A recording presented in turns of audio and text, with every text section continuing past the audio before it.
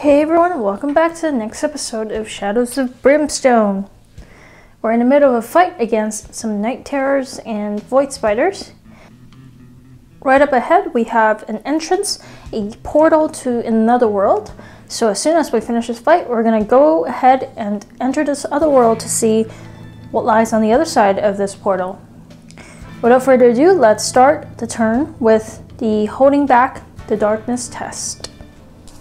We need to roll 7 or higher. That's 9, so no issues holding back the darkness.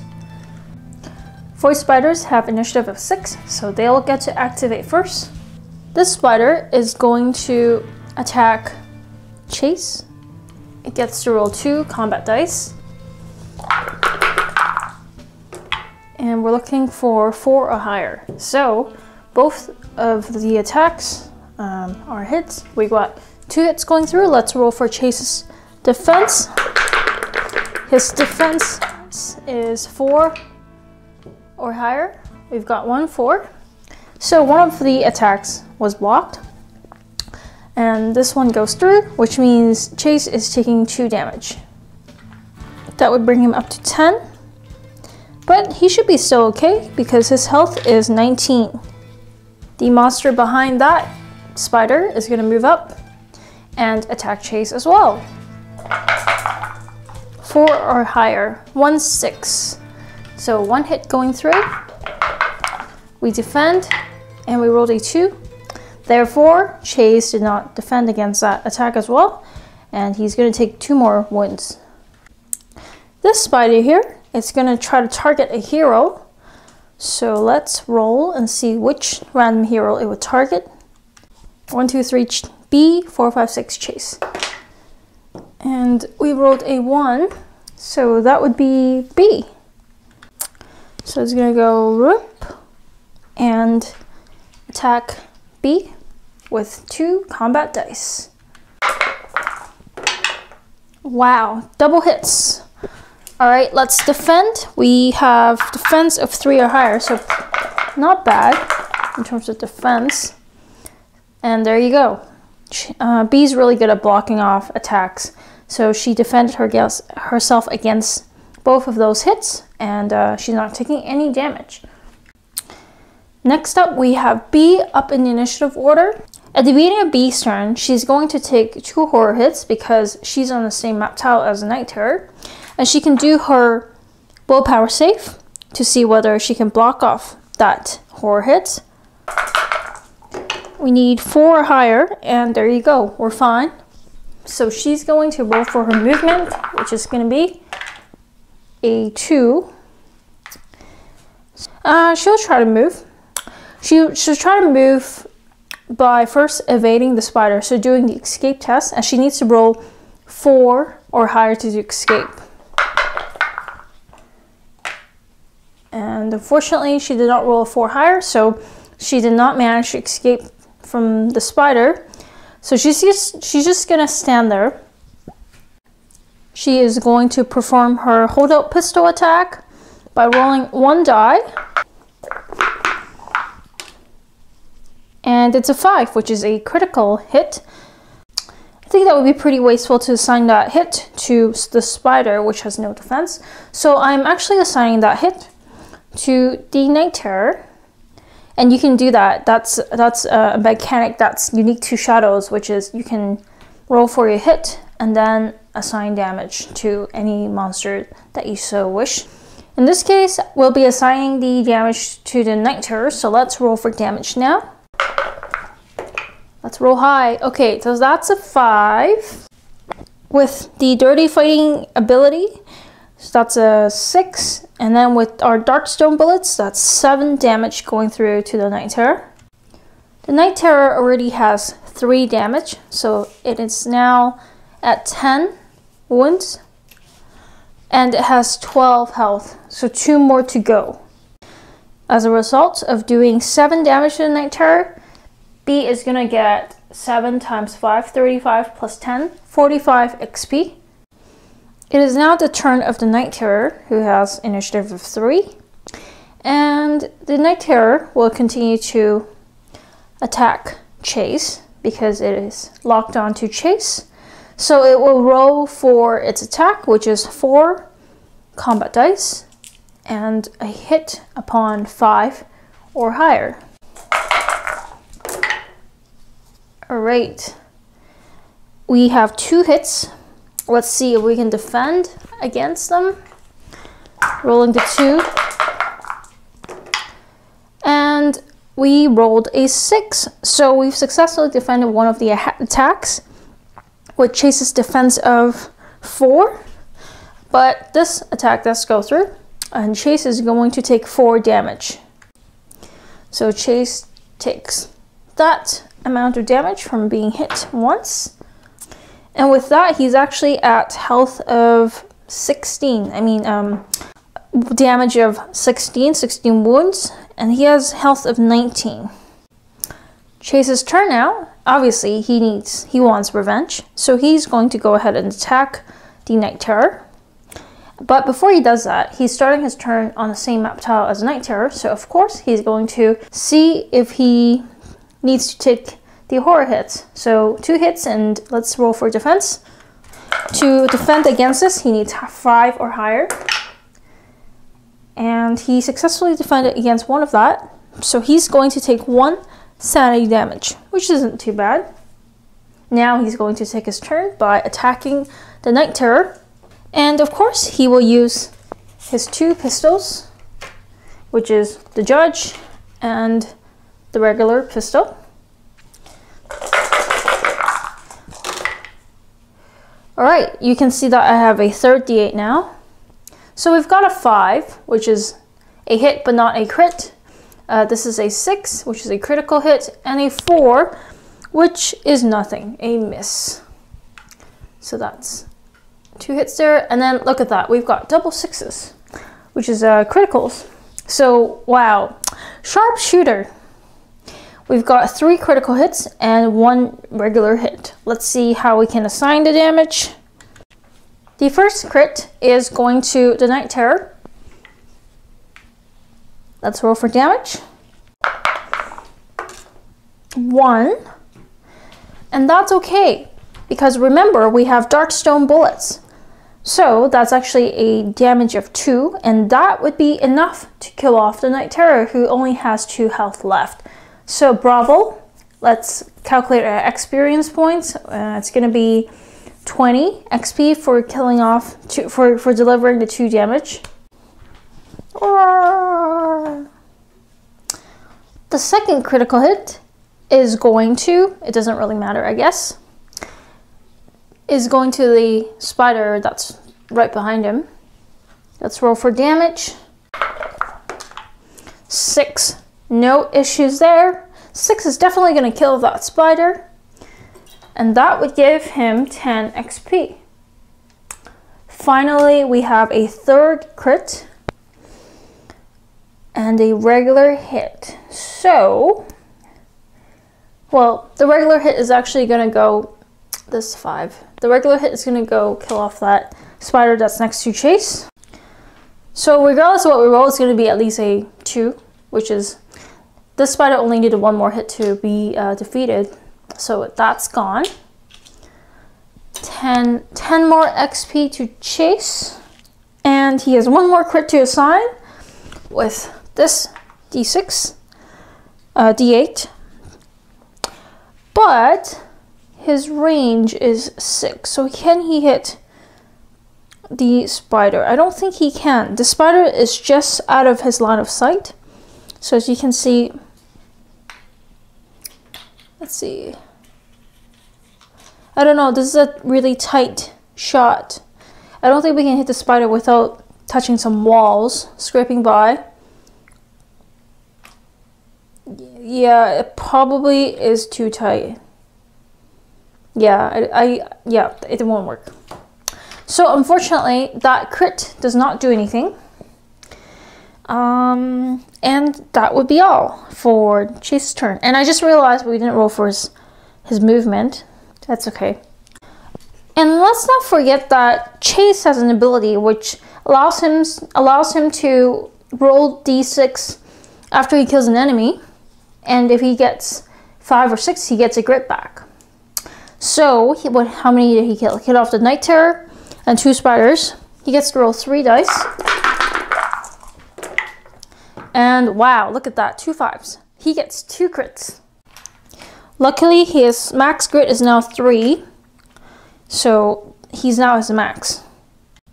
That was a pretty good turn for Chase and B. They successfully defeated all of the monsters but 1. So let's go ahead and finish off the spider by moving on to the next turn. First, we're gonna roll for holding back the darkness. 6 and a 1, still good. That's a 7. The spider is going to activate, attacking B. 4 or higher, so that's 2 hits. Let's defend. We need 3 or higher. 1 defended, 2 damage going through.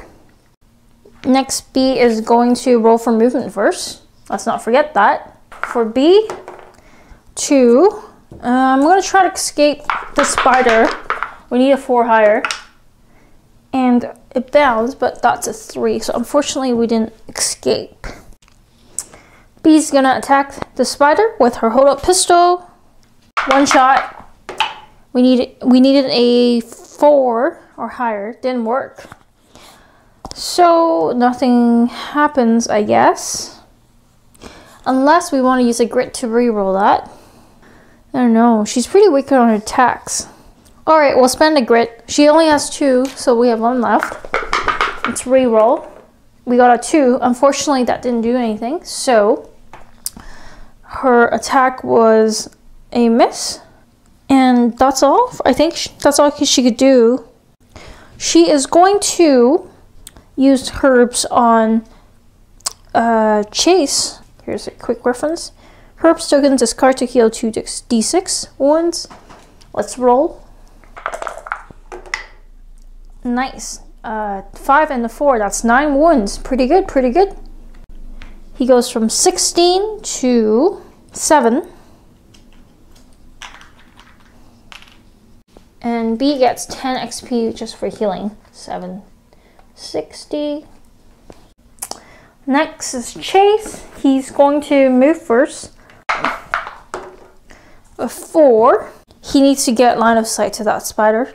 So this should do. Just 1 move. And now he will attack. Quite a bit of hits there. Actually, he needs to roll 5 or higher. Miss, miss, miss. That's a critical. And that's a miss. So we have 1 crit. Let's roll for damage. Come on. 4. 4 is awesome because 4 is enough to kill off that spider. And there you go. 10 more XP going to Chase. He's at 520. And he also rolls a d6 to see whether he gets a grit. He rolled a 1, so no grit from defeating the enemy. And that would conclude the fight. Since we are at the end of the fight now, we get to recover, I guess, catch our breath. And the first thing we do is we can roll a d3 to see how much health or sanity we heal up. Red is B, white is Chase. And white is Chase. So Chase gets to heal 3. That's a 3 and that's a 1. B gets to heal 1. B is going to heal up her health. Chase, I think heal up 1 sanity and 2 health.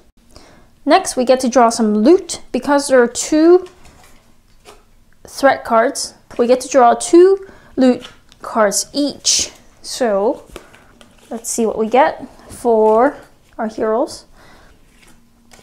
This is for B, and she gets coins and dark stone shard, 1 of it.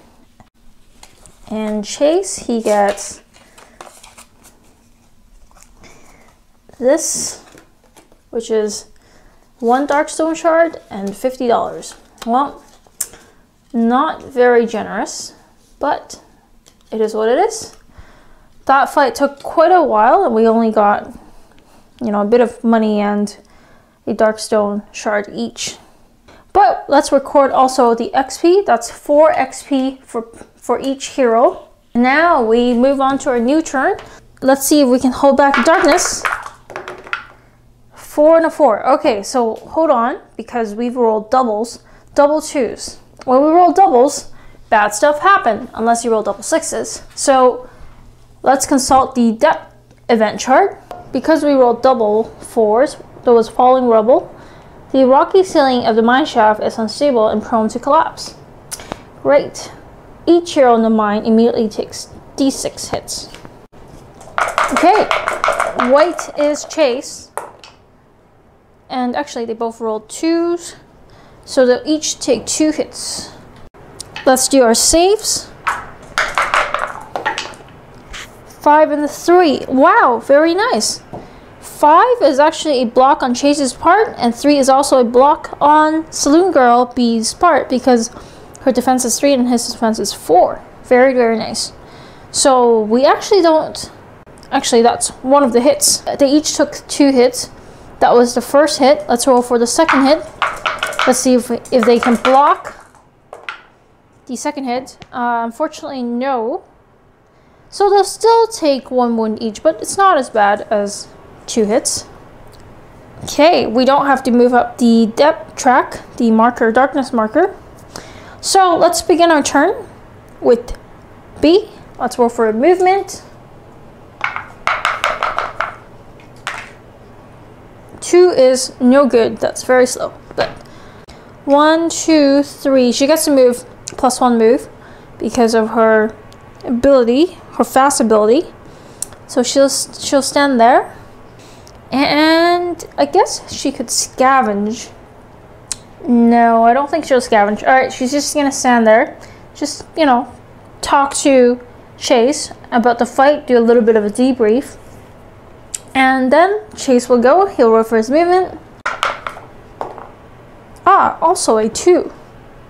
Well, that's pretty good because Chase actually recovers grit on a roll of 2. And he's actually at his max grit, so he will spend the grit that he just got to roll an additional movement die. And it's a 1. Wow. Okay, so in total he's gonna move 3, and he has +1 from his boots, so he'll get to move 4. 1, 2, 3, 4. Not quite there, but very close. Roll back to darkness. I mean, hold back to darkness. Aha! Look at this. I love this. Double 6s. Double 6s. Stubborn resolve. This place is horrible and unforgiving, but you're not about to give up without a fight.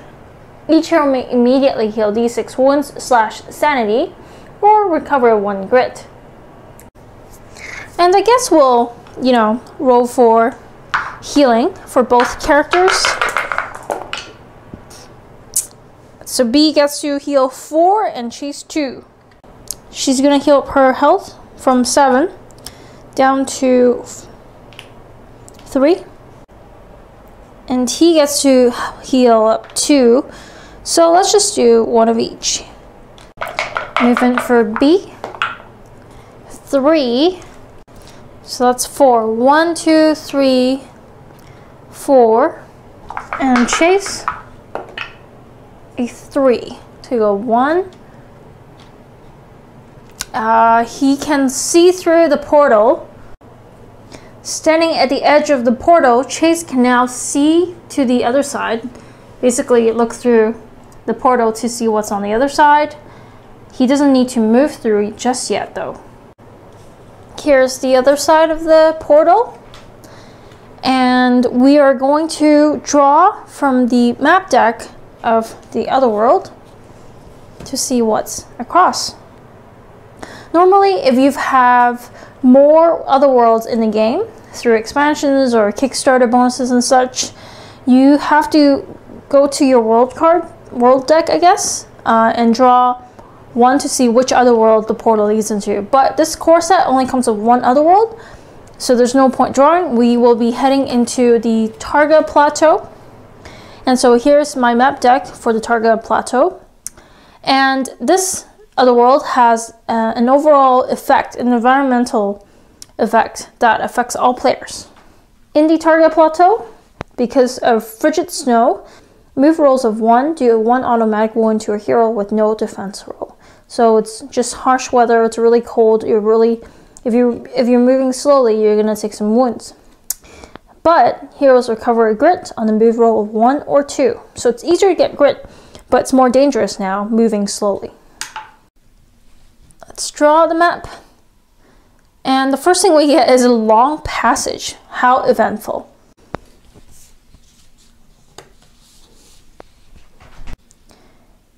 We don't get an exploration token for that because it's not like a room tile. So I think I will call it a night here, just to keep the video, short and sweet. But in our next episode, we're going to venture into this portal. Hopefully we'll stop moving so slowly, and let's get some action going. Stay tuned, and I'll see you guys next time.